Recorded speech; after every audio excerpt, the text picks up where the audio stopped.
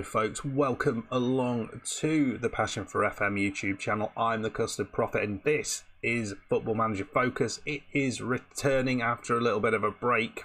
If you're not familiar with the concept of this, we basically just focus in on one specific area of Football Manager. That might be something quite generic like tactics or training. It might be a particular save style, for example, like a journeyman. Or it might be something a little more specific.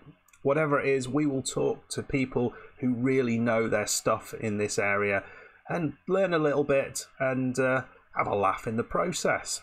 If that sounds like something you might enjoy, make sure you subscribe to this channel to ensure you don't miss any future episodes, and like this video as well.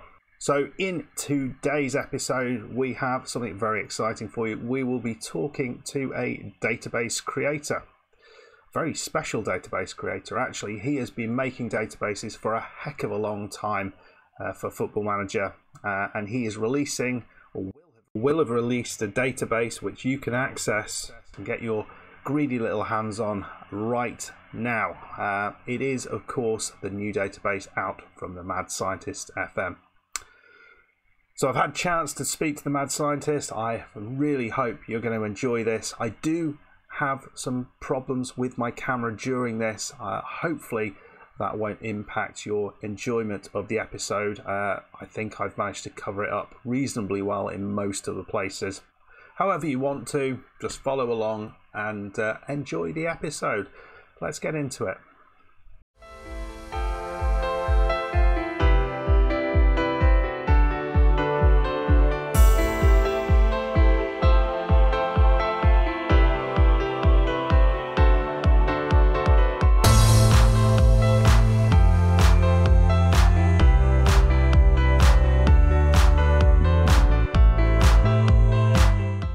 So today on FMFocus, we have the man behind the Mad Scientist FM databases, a creator of all sorts of retro databases, and particularly we're going to be talking to him particularly about a upcoming database which will be released very, very shortly, the 92-93 database, and we'll be having a chat about that in a second. Thank you very much for having a chat. It's wonderful to have you on.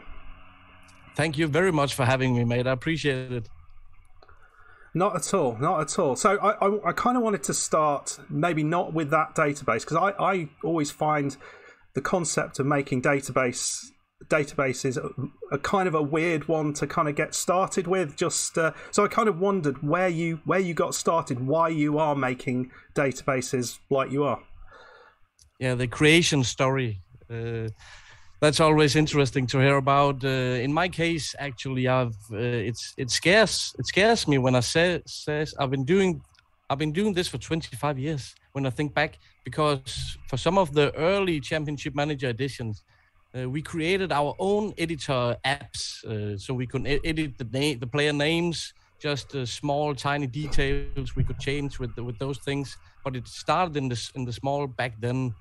But I will say for the last 10 years at least, I've been having this niche of doing throwback databases, choosing one specific season and recreate it in the newest version of Football Manager. That's been for 10 years, I think.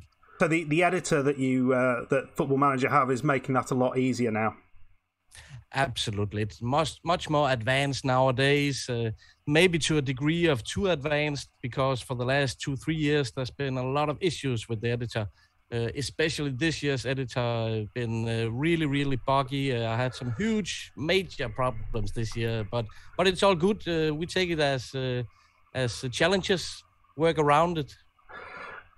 That's a good way of thinking about it. Yeah, I've heard about some of the bugs from some of the other people making databases, and yeah, it sounds frustrating. So in the last few years, you've been focusing on the retro database, or you have focused on that for a long time. But there are many other types of database that you could potentially be making. What is it about this style of database that interests you? What speaks to me is the nostalgia. I'm a huge nostalgic overall. I started to miss some of the players from the 90s and that has been my motivation all along. I miss some of the players who retired for many years ago, and I want to bring them back. And what is the beautiful thing is, while Football Manager has evolved the game over the years, it just gets more and more nostalgic to bring those players back from earlier Championship Manager games, which were pretty basic compared to nowadays. So it's that was the first thought of a kind of experiment. What will happen? What will happen if I took this specific season and tried to simulate it in the newest version of Football Manager? So we get the brand new match engine and all that stuff with all the classic players. That combination, I think, is what's speaking to me. What I was asking is, which of the databases are you most proud of? Yeah, well, my databases have been under development for the last 5-6 years, especially because I'm using so much time as I've been doing for those 5 years. So they're just expanding year for year. Year after year, I learn stuff. I learn to do stuff quicker in the database. Even though I work with the database, this Football Manager database has looked like this for 10, 15 years. But I'm still learning to cut some corners and stuff. And so I get more effective with my time. And so the last database, the 2001-02 database, is what I'm most proud of because it's the most comprehensive. It's the largest database. And it was just... I enjoyed it very much to be able to cover so many leagues for that database. But that is also because it was just a matter of copying the player attributes directly from one game over to another, but it still had to be done manually. So it is a time-consuming job. But the last one is probably my most proudest one, yeah. So each new one is a little bit better, and you're a little bit more proud of that. I can kind of understand that. Are you surprised how popular they've become? Because there seems such a buzz every time you release one of these. It still surprises me. I think it's 5 or 6 years ago, I created a profile on Twitter, and before that, I didn't know much about Twitter or about the FM community on Twitch or YouTube videos. I didn't know nothing. So I don't know why I did it, but I released one of my databases through the Steam Workshop, and it got huge feedback, and the demand was huge for me to come on Twitter because of that database back then. And then I came on Twitter and just realized that there's so many people who enjoy this nostalgia trip like I do. Maybe I was a little bit naive, but of course there is a lot of people who enjoy those days and those trips down memory lane. So it does still surprise me, actually. And for the last 3 years, I've let my followers decide which database I was going to do. So I have this relationship with my followers, which I having so much enjoyment out. Nice. That is fantastic. And one question I had, because I have no idea about this currently. So how long has the current database taken to make? Because I've literally no idea how long something like this takes. So this last one for FM22, I've started working on the day the full game was released. FM22, the day the full game was released, the editor was released as well. And that is the day I started. For the moment, I haven't even started one save in the game. I've just headed into the editor and started my work. And before that, actually, 1 or 2 months before that, I started my preparation, because this database was a little bit different from the others, because I had to go and gather information from different sources, so to speak. So I had to prepare for it in a whole other way, and that is what I enjoy, because I have to dwell down to football history and relive a lot of that stuff from the past. But from the day, what was it, late November, the full game were released. Yeah. And as I said, from that day, I just locked myself into what I call my editor's lab. I haven't left my building, barely left my building. I've barely seen any living people. I've just been in my editor's lab, I would say, working for 12 to 14, 16 hours a day, completely focused on this database. And that is what I feel it takes to create a playable database, which is large enough and interesting enough. It takes this dedication because I'm a bit of perfectionist. It gets close to OCD in some cases. Every little detail is the player's best foot, the left or the right, which city was he born in. All those details, I can't skip them. If I have the information, I will put them in. So yeah.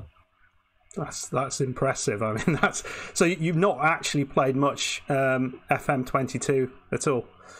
Not at all, and I'm looking so much forward to it, because all this comes down to I love the game. I've been loving the game since the very first edition of Championship Manager, and I enjoy the saves. We all remember some of our saves, and I can't wait to try the new game. I haven't at all played it, and it will of course be with my own database, so I won't try it with the current database at all. I was going to ask that. Right, so that's actually, I've got one more question that I wanted to ask before I went on to talking about the current database, and this is, I guess, a slight dark one for you folks who create databases, because I've seen a little bit of talk on Twitter about people taking your databases, various people's databases, using them as their own, making money from them. Is that becoming more and more of a problem that you're finding? Don't know if it's becoming more and more problem. It's been there all the time. Also, maybe sometimes I've been too naive, because I didn't think that anyone would steal other people's work, but obviously it's happened a lot. It's a really tricky one, because how can we protect our work? We can do that with talking about with the community and share our stories with each other, but I think it's a really difficult one. What I've done for the last 2 or 3 database releases, I've left what do you call them, Easter eggs in my databases, a little hidden around, so I can recognize the database if I find it.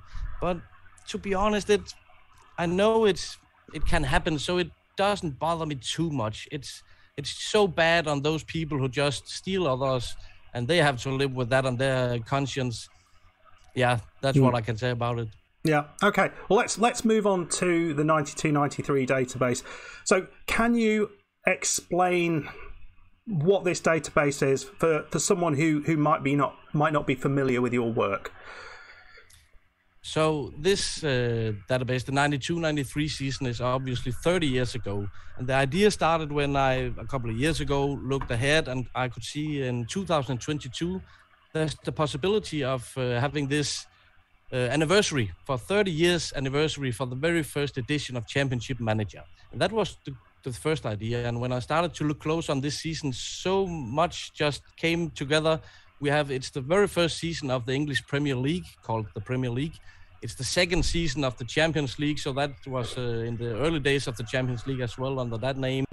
My nation, Denmark, won the Euros in the summer of '92, so that's of course also something that means a lot to me. And it's just, I think it's a perfect place for, as I said, I have let my followers choose for the last 3 databases which ones I should do. This one I've chosen myself. This one is for myself. If any of you guys like it, come and have a party with me. But this one is mainly for myself, because we all have a golden era in football where we started to follow it. And for me, it was there in the early 90s. And what is brilliant about this is some of the 80s legends are still in this database, and some of the early 2000 talents, legends, are also in this because they were young. So it's just a melting pot of all the good stuff for my taste. Yeah, I have to say that's what I found when I was kind of looking through your teaser trailer, sort of, and that got me sort of on a bit of a trip, sort of looking at sort of Wikipedia pages, looking at sort of the teams of those eras, and it was the likes of Steve McManaman just sort of starting out his career. But I was sort of having this thought for as I was kind of thinking about what I was going to talk to you about, and it was this idea that these pretty much exactly what you've been saying, where these legends from what you think are yesteryear. I mean, David Seaman, I've always got in my mind as someone who is someone very much in the 90s, but actually he played in the 2002 World Cup for England, and it's just strange little quirks like that, and careers are actually quite long things. So yeah, it was really fascinating looking at the reminding myself of all these quality players who've just kind of gone out of my head. Yeah, it was a lot of fun just kind of researching just for this. So it can be a real rabbit hole getting down to that. Yeah. And that's actually what happens every time I release a database and I watch a YouTuber or a Twitch streamer launch it up for the first time. What happens every time is the first 5 hours, people are just browsing through the squads, just looking around, and that's what I do myself. That's what I'm looking forward to do with this new database as well. So it is a rabbit hole. And you said David Seaman, and what makes it difficult also for me, even though I traveled back in time to do the 2001, the 2003, the 85 database, what it does, it mixes all up. So it makes it difficult to remember David Seaman. Was he playing there and there? If you know what I mean. It can be difficult to keep it all in line. Yeah, it's fascinating. 'Cause I always, that sort of era, perhaps not quite that early, but certainly maybe 2 or 3 years later, I'm watching a reasonable amount of football, and a lot of my knowledge sort of goes up to 2000, and actually then I probably didn't follow football quite as hard because I was doing other things and life got in the way and stuff. So yeah, it's nice to see all those players in the game. So I mean, one of the things you mentioned earlier was that it's the most detailed game that or the most detailed database that you've put together. So can you give some idea as to how detailed that is? I mean, are you talking about just the main European leagues, so the top parts of the main European leagues, or is it much more than that? It has to be much more than that, in my opinion, because what is wonderful about when I release a database for the last couple of years, I've got contacted from all over the world. It surprises me every time. Every continent, every little country, there's a guy playing Football Manager contacting me saying, thank you for making a great database. It blows my mind every time. And I'm the kind of guy who wants to try to make everyone happy. And that's impossible. But I try my best. So what I do is I always try to make the top 5 leagues because they also just covers most of the best players of the era. But what I want to do, even out of those playable leagues, I want to put as many players in for all different nations, so the national teams at least can call up 25 players, and that means also playing when you're playing in Europe in Champions League, you have some players. Otherwise, it's just not fun. So I tried to add as many players from outside the playable leagues as possible to make it the best experience as possible. That does sound fantastic. So in terms of I know how that is. The players that you've got in your that you sort of set up in your leagues, because back in the first edition of Championship Manager, there were very much fewer player attributes. So how do you decide on those player attributes? Exactly, you're right on that. And actually, in the very first edition of Championship Manager, it wasn't real names. It was fictional player names, so I couldn't just take that database and copy all information from that. So what I've done, what I've talked a little bit about earlier, is I've gathered information from different sources. That meaning I've tried to find all information for one player. I tried to find his attributes, maybe from 5 different Championship Manager editions, all the way up to the 0102 database, actually, because there's a lot of information in that particular game compared to some of the other games, the earlier games. And as you said, they didn't have all the attributes we know from today. So I had to go and gather the information from different sources to get as much as possible for every player. Yeah, and do you get, I imagine you get people contacting you saying, actually, I don't agree with that. This player, his aggression should be much higher, and all that sort of things. Do you get much of that? I've started to enjoy it a little bit. In the beginning, I thought, hey, you know what happened? I remember one particular message where he was really, really angry with me. He said, "You are obviously Liverpool biased." And I'm not a Liverpool fan. I don't hate Liverpool. And I had to explain him I've not been biased at all. Who are biased are Sports Interactive, because I copy their player attributes, their evaluations of the players. I can't take the honor for the attributes.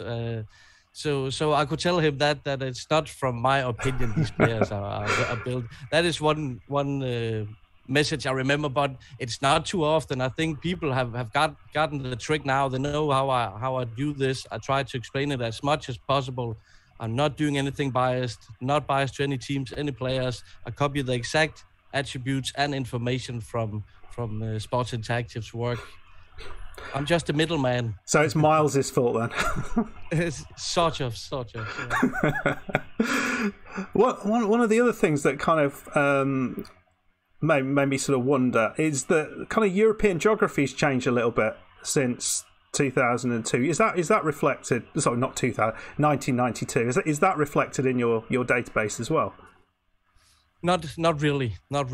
It's actually one of the big decisions I have to do when I start a database like this, and we have the old Yugoslavia, especially in this 92 database I'm making, which was a whole other situation. So I had to make the decision: should I bring back the Yugoslavia as a nation and bring all the Serbians, Croatians, Bosnians, and combine it as Yugoslavians again? But for me, it's just too political. Yeah. I don't know enough about this, so I will touch it. I won't touch it too much, and it falls into this again. This experiment it is on Football Manager 22, bringing back the past to the future to simulate it in the modern engine. So there is stories like this, choices I make. I don't touch this. I leave this as it is.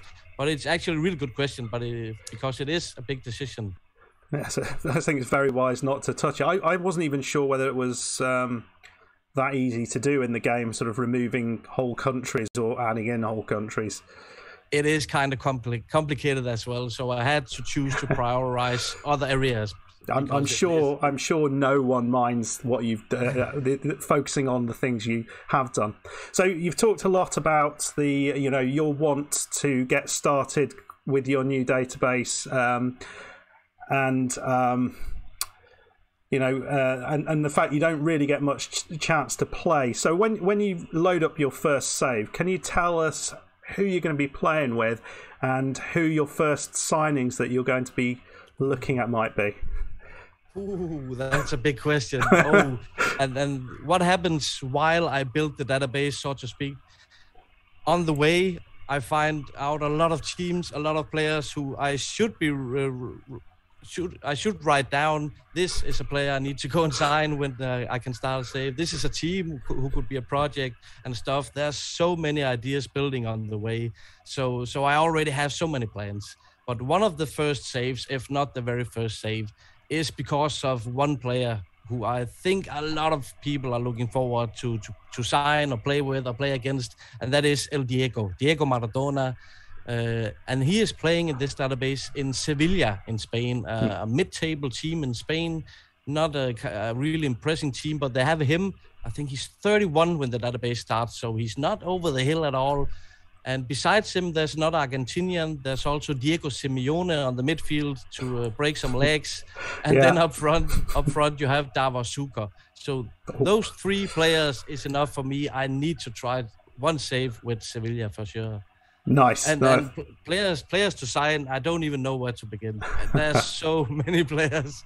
And that's also why I'm going to have a lot of saves. I want to try as much as possible. And there's, of course, many of my favorite players from the era I for sure will go after. My all-time great, my GOAT player is Faustino Asprilla, who's Colombian. I'm a huge fan, and I will for sure sign him. If not, I'm going to start a save with Parma. As you see, the shirts are ready. And they had Faustino Asprilla and some of the Danish players as well. It's probably going to be a bit difficult to get Peter Schmeichel, but Michael Laudrup and Brian Laudrup and there's also Roberto Baggio from Italy, Johnny Barnes from England. I could go on. There's so many. I mean, the players. Gabriel Batistuta was always one of my favourites. Yeah, it's but So it's. I mean, it's as you say. Can I say? Just yesterday, I found out I had already added to the database, but I looked around and I saw Zinedine Zidane is 23 years old playing in Bordeaux. You can go and pick up Zinedine Zidane probably pretty cheap and develop him into what you want. Oh, you heard it here first then. What about player values? How is that close to what it is for us at the minute, or is it in relation to the player values as they were then? That's a really good question, because something I learned over the last couple of databases I made, I always tried to revert the finances back in time, so it reflects how it was back then. And it's not been successful every time, because the modern game is kind of hard-coded. So after one season, all the players will begin to ask for the wage we know from nowadays. So if you have a player on a 10,000 a week salary, and he in a couple of months he asked for 250,000. Just that leap is just too much between. And what I did for this database, because it's been an issue for the last couple of databases, but you can quite ignore it if you want to, because the finances also start to develop really fast, so it reflects each other. But what I did for this one was actually just to ask my followers, you know, the issue there is, what do you think we should do? And I posted a poll, and what actually won was try to revert the values and the player wages. So I started by doing that. Excuse me. There we go. I started by doing that, but this time it's 30 years ago, and the finances in 1992 compared to 2022 just too far from each other. So what I've done, I've just adjusted the player values a little bit, because in my mind, when I see a player valued 150 million, it blows my mind, because I'm still in 1992. So I just adjusted it a little bit, so it's not that crazy. But I have not reverted them all the way back to 1992. So that's interesting. I wasn't quite sure what you do there, and it sounds like a fairly complicated. I mean, I imagine there's many fairly complicated aspects that I'm not thinking about that you have to consider when making something like this.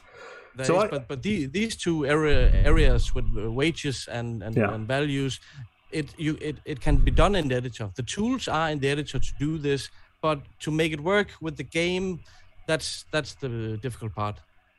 Fair enough.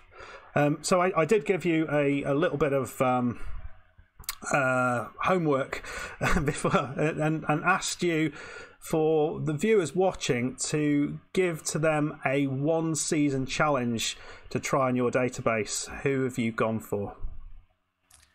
I actually gone for the one I already mentioned, the Sevilla challenge. Try to snap the title from Barcelona and Real Madrid with Sevilla, but you have Diego Maradona on your hands. That sounds a good one. You heard it here, folks. Go and do that. Okay, so once the 92-93 database is out, what is next for you? As I said, for this year, I've chosen the database myself, and I've enjoyed that a lot. Not that I haven't enjoyed the other ones, but it's been a pleasure to choose it myself. But what happened when I announced that I was going to choose this year's database for myself, there was an uproar. People wanted several databases instead of the one I've chosen. But there was especially a demand for one particular season, and I kind of promised people that I'm going to do that for FM23, and that is the 09-10 season. And first, when there was a huge demand, my DMs were bombarded with this demand, and at first I didn't understand it. 2009-10, that was yesterday. What are they talking about? But there's a lot of stories with Cristiano Ronaldo and Messi coming into the scene at this stage in the prime and stuff. So I'm starting to understand it, but right now it seems like I'm going to make the 09-10 database next year. Lovely. So that's exciting. It'll be out probably a similar time next year then. So maybe we'll be having another chat then. Let's do it. Thank you. Well, thank you very much. I guess the last question, and I know the answer to this, where can people get your database from? Because that's going to be important. Yes, go to the Steam workshop, search for the 1992-93 database or my username, the Mad Scientist, and you will definitely find it. You can also find all the download links on my socials, Twitter and Facebook. I will share and pin the post with all the download links to the save game file, to the FMF file, to the Steam link. Also, there will be a beautiful face pack made by one of my homeboys, AJW, and there will also be a logo pack made by Rocks and FM. So there is a complete experience to go and get there. Fantastic, yes, and I'll be sure to link all of the Mad Scientist's socials and everything else down in the comments below. So make sure you head down there and check all those things out. I also know you have a Patreon, so make sure go over and support the Mad Scientist for all the mad crazy stuff that he does in database creation on Patreon. And again, all those details will be down below. It has been an absolute pleasure talking to you. I've learnt loads in our conversation, and I'm really looking forward to sort of seeing what comes up next and beyond. So yeah, thank you very much for coming on. Thank you for having me. I've been enjoying talking to you. It's been a pleasure talking to another living human being. Well, folks, I hope you enjoyed that. It was a fantastic conversation I had with the Mad Scientist FM. Really, really top guy. Learned an awful lot of stuff, and I hope you did too. Remember, all of his socials are down below in the description, so drop down there. If you're not familiar with his work, then head on over to his YouTube channel, link up with his Twitter, so you don't miss anything, and get on that 92-93 database, because it is going to be a lot of fun. Some legends of the game in there, as we were talking about. If there are particular areas of the Football Manager game that you think we should be focusing on in these episodes, well, let me know. Hit me up in the comments and we'll look to do those. We've got another idea that is I will hopefully get sorted fairly soon, so look out for that in the next sort of month or so. There'll be another one of these, but until then, make sure, if you haven't done so already, you like this video and subscribe to the channel. There will be more content, not just Football Manager Focus, on the way in the near future as Passion for FM YouTube ramps up yet again. I hope you enjoyed it. Please like, subscribe, and I'll see you again in another video. Goodbye.